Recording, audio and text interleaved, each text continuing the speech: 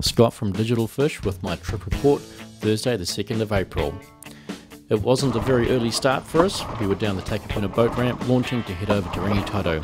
The conditions were good and they got greater throughout the day. It got so glassy and calm it was absolutely spectacular. The conditions were fantastic for casting soft baits back into the rocks and back into the shoreline, and that's what we did. There were a lot of kahawai around the shoreline. We could tell why after, because there were schools of baitfish everywhere. It was easy to see the singles and the doubles of kahawai cruising around hunting down the baitfish. We saw several schools as well, quite spectacular.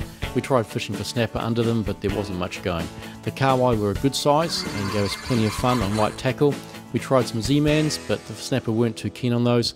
We also tried kaburas and micro jigs. Got a little bit of attention out of the worm beds, but it was so calm and still I don't think we were even moving. The flavour of the day for the snapper though, they liked it hot and spicy and they had a taste for poultry. It was curry chickens and nuclear chickens that were doing all the damage.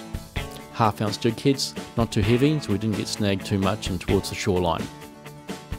We got some reasonable sized eating fish, a few pannies, nothing really spectacular, but it was good fun all the same, casting softies back into the weed line. A few times we cast our soft baits away from the boat, away from the shoreline, and also managed to score snapper there as well.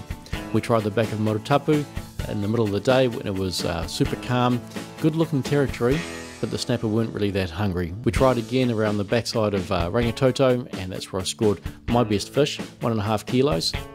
Matt scored a few more fish, Matt from Fishing in God Zone magazine, again on the nuclear chicken. This is Scott from Digital Fish. Thank you for listening to my trip report Thursday, the 2nd of April.